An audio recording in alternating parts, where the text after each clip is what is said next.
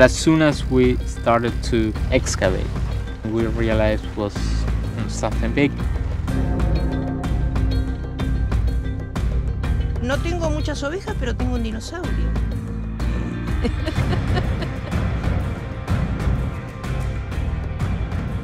That's really big. 70 tons, or even more, I think. That's really the largest one, right? It's amazing.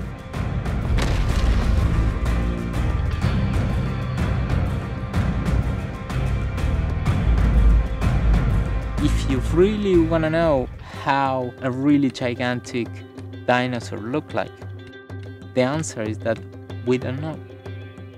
And this animal here, this squirrel here, has the potential to answer that question. It happens once in a lifetime.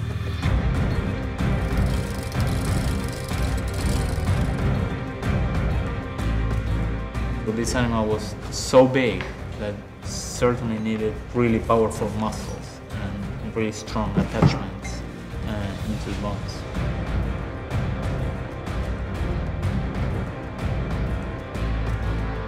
This is something that is absolutely blowing your brains, because what you are discovering is going to change your conception about how life developed in this planet.